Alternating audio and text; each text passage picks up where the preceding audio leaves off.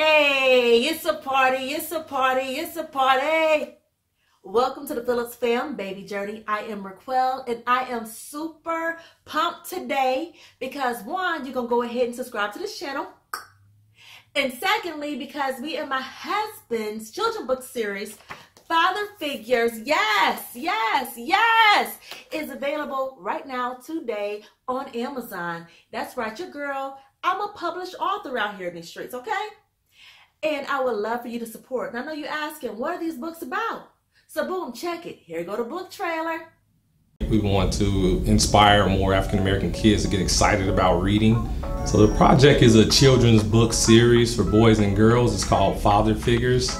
And our whole mission with the project is to increase the literacy rate for African American kids. What will help increase that rate is black kids seeing characters in books that look like them.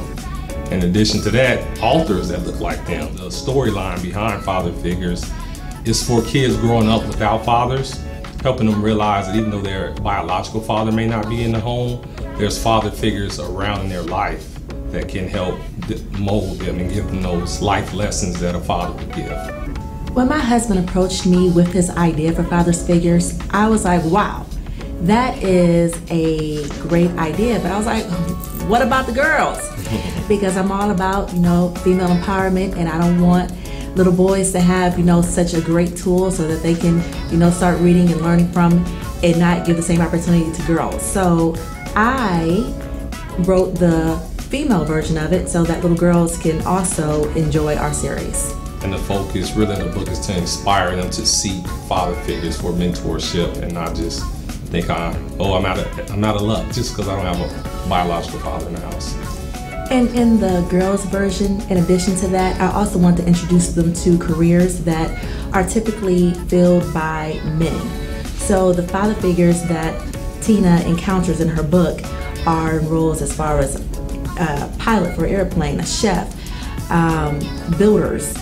These are roles that women typically aren't seen in, so having them as mentors is something that I also wanted to give little girls something to aspire to. In my opinion, it's for any kid that enjoys reading. I mean, granted, it is specifically targeted towards young African American kids. I would say grade levels 2nd to 7th grade. But any kid that, regardless of race, if they need a father figure in their home, this would be a great book for them. If they're a little girl and they're looking for possible career mentors, this would be a great book. If they're a kid who's looking for life lessons, this would be a great book. So there's a lot of kids that this book can be impactful for, but it was initially targeted towards young African American kids who did not have fathers within their homes. Yeah, and I know, especially from a boy's perspective, especially once they get around the age of, say, like hitting puberty, 10, 11, 12, they don't have a father figure at home. They really feel that void. They don't feel that they have someone they can identify with, that positive male figure. So this book certainly serves them to help open their eyes to opportunities outside of, like I said, going back to just their biological father who may not be there for whatever reason. But looking at teachers, coaches, family members, any of those positive male role models can help fill that void and teach them those vital life lessons.